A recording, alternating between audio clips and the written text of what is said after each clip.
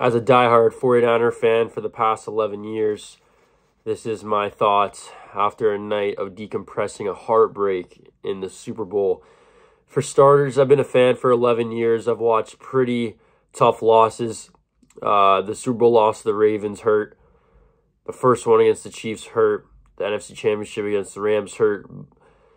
The Eagles one didn't hurt that much last year, just given the circumstances, but this loss is definitely the hardest loss I've ever had to watch as a fan, just because we could have won this game.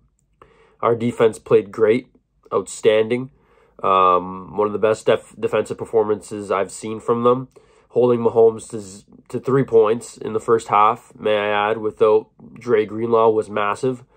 But so did their defense. Their defense played extremely well, and I'll give credit to where credit's due. You know, picking off Mahomes there in the second quarter, and you're around near the 50, and we end up on no points in that drive. That hurts. That hurts a lot. You know, our defense gave us an opportunity to score some points, and we didn't. You know, when you lose a game like that, you could always look at, oh, this play, this play, this play, this play. Extra point. Moody's he was 68 for 68 before. It got blocked. It happens.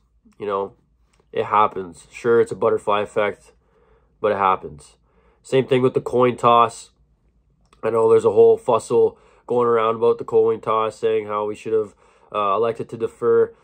Again, it's just a media narrative trying to go around about Kyle Shanahan. At the end of the day, if we would have went down, scored a touchdown, and held the Chiefs and won the game, no one would be talking about the coin toss.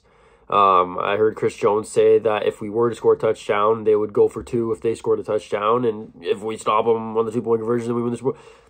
It's just a media narrative. I'm not worried about that.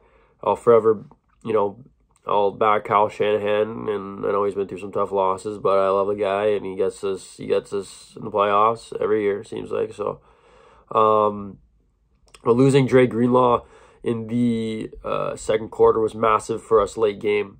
I think not having him was very unfortunate. And the one play that I can't get over is that punt. Is that punt where it hit off one of our players, and then Ray wasn't able to jump on top of that, because at that point we held Mahomes, absolutely locked Mahomes down, just like we did in the first Super Bowl until the fourth quarter. The first Super Bowl, he threw 2 picks, and it was the fourth quarter woes. And this Super Bowl, he had 6 points. And the reason why, you know, MVS got that touchdown was because they started the drive at the frickin' 25 or 20 or whatever it was, 19, off of a special teams blunder. So when you have one of your best defensive players going out, and that special team blunder, it hurts. It hurts. And I think we responded well, but it's just typical fashion to end like that. You know, I think people can complain about Shanahan all you can complain about the guy all you want, how he doesn't get it done. But you know what? If you look at his Super Bowl losses, yeah, he's led in all 3 of those games, but they're also to Patrick Mahomes and Tom Brady, the 2 guys who you people are saying are the best 2 quarterbacks of all time. And, you know, I'm in agreement of that as well. I'm not denying it, but I'm just saying that, you know, Kyle Shanahan's losing in these games, but he's losing to greatness, losing to the 2 greatest quarterbacks to ever step foot on the field, even though Mahomes, you know, didn't have a good game. But, you know, I think it is what it is. And, you know, it's just a sport at the end of the day. And as much as it hurts, you can only imagine how those players are feeling. On the bright side, I think Brock Purdy played decent. Didn't play bad. Didn't play good. McCaffrey, baller. Brandon Ayuk had some big plays. Juwan Jennings, I love the guy.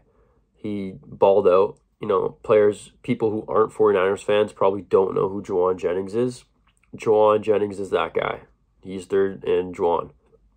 That guy comes clutch all the time. And he's a free agent. I have hiccups, excuse me. He's a free agent. I do hope we just re-sign him. The good thing is that we don't have a lot of massive players entering free agency. The only couple ones that stick out to me is Juwan Jennings and Chase Young, Deshaun Gibson as well. But, I mean, we also have Jair Brown and Hufanga at safety. So, if Gibson walks, you know, I like him. But, you know, it's not like we have big contracts to fill. Brandon Ayuk may want a extension based off his all-pro, and, you know, same with Purdy. But that's a later issue. All it is just, you know, soak up the loss. It's life. And, you know, been through 3 Super Bowl losses, but, you know, there will come a time, and I'm speaking to all 49ers fans, there will come a time in our lives where we see one. And I'm talking about the people of my generation. It's been a long time, and it'll feel better than ever. But as of right now, it hurts, and, you know, I don't want to think about it. It's hard going on social media. Yeah. I love this team, and I'm proud to be a 49er fan, and I have hopes. I do have hopes for one day. Thanks for watching, and if you're a 49er fan, I love you.